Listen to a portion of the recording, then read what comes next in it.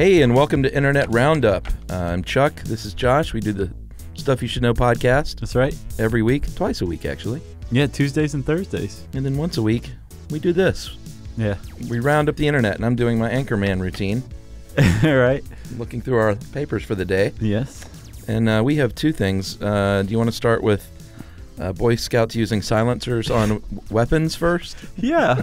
I think we should start with that. I think the world should know. So there's a troop in New England. In Maine. Yeah, that's in New England. Sure. I was just being slightly more specific. You want to get even more specific? Yes. The Pine Tree Council, buddy, in central Maine. Wait, let's get even more specific than that. Yeah. A 280-acre facility in central Maine that is the Pine Tree Council's little compound. Yes. It wasn't a compound before. Now that they have silencers, you can technically consider it a compound. Yeah, so what has happened here is they have, someone has kindly donated, not just someone, but the NRA basically helped make this happen. Yeah. Some silencers. They call them suppressors. They don't call them silencers anymore because that sounds too hitman-y. It does, for sure. Suppressors for shotguns and other weapons. Right. So boys can learn to shoot. I didn't even know they had shooting programs.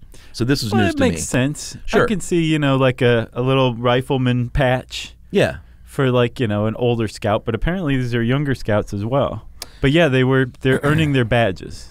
Earning their badges. Shooting badges. But they're doing it without causing any hearing damage, apparently, thanks to a bunch of silencers that were donated by silencer manufacturer companies. Yes, and I think what the deal is they say that with these suppressors or silencers, it doesn't disrupt the neighbors, which is good if you live next to the Boy Scout compound. Right. And like you said, it doesn't scare the boys or cause hearing damage for the boys, so they're able to learn to shoot in a more confident environment. Right. Is that fair they to don't say? just like drop the gun right after it goes off. Yeah, they're like, this makes no noise. Well, I think probably one of it says here that at least 3 different scouts who had never shot a gun before stepped up and shot because of the silencers. Yeah. And it said that a couple of them were scared of gunfire before, which is fairly sensible. Sure. Maybe that's why guns are loud. I also suspect that when you add a suppressor to a gun, it makes it look 12 to 15 times cooler. Sure. And it makes it sound 100 to 300 times cooler. Right? Yeah, but so these scouts are like, yeah, I want to start shooting anything I can with these suppressors. However, if you listen to the people who gave them to them, they say silencers really have a bad name because of the movies. That's not really what it's like. They're saying, though, that it's safety equipment, which I don't get, because the things that they listed here was it doesn't bother the neighbors and it doesn't bother the wildlife, which you are ostensibly shooting with your suppressed gun. So I would guess in the end the wildlife is probably bothered by the gun. Yeah. They just don't hear it coming. But I don't understand the safety aspect. Do you? Maybe just the hearing for the boys. Gotcha. That's the only thing I can think of. Yeah, I guess they couldn't afford earplugs. That's a safety thing, right. Well, it also said, and I guess this is probably what they would answer, it said that they could hear the range instructor more clearly while they were shooting. Safety. Safety right there. But I think we should at least mention what's really going on here. What do you mean? Jim Tech project manager, who is one of the donators of the suppressors, they also ponied up 25,000 rounds, by the way. Yeah. They said, this is a quote, this is the least we can do considering that the children participating in this program are not only future firearm and suppressor owners, but future leaders of our country, leaders that will hopefully be passing pro-Second Amendment laws for years to come. Right. Like he flat out said it. Yeah. So I didn't think they would be that black and white about it. So yeah, no, I mean they're being upfront. They're basically, this is what they're doing is saying, look, even Boy Scouts can mess around with these things and be safe with them and have a great time. So here, go ahead, everybody, and buy suppressors. One of the things, if these Boy Scouts do become constitutional lawyers or whatever, what I think the suppressor industry hopes is that they will reduce the barriers to owning a suppressor, because right now it's legal to buy a suppressor for a gun. Yeah. But it's very difficult. The waiting period is something like 9 to 10 months.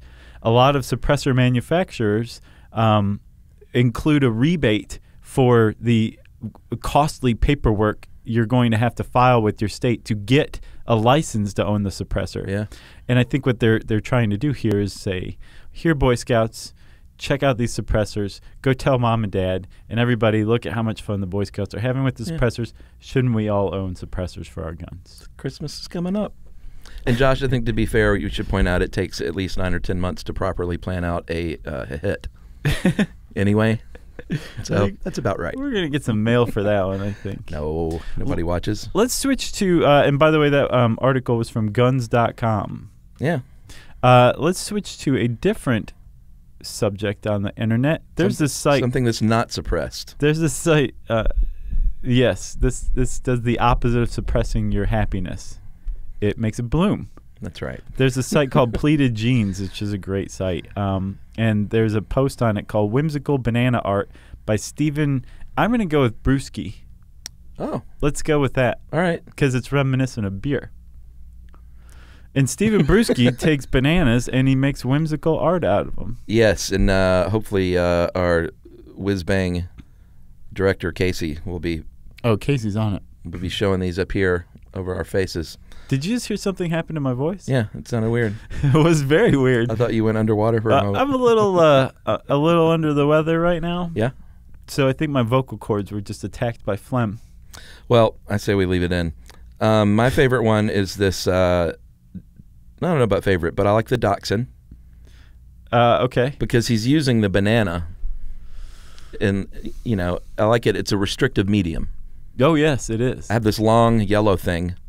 What's it look like? Right. Looks sort of like a dachshund. The guy's letting his imagination run with it. That's right. I like Superman with a cape. My favorite is the banana slap fight. And I realize they're making heart. They're like it's a banana couple making a heart, which is cute. But they also look like they're having a cutie little slap fight. So you're calling the heart one banana slap fight?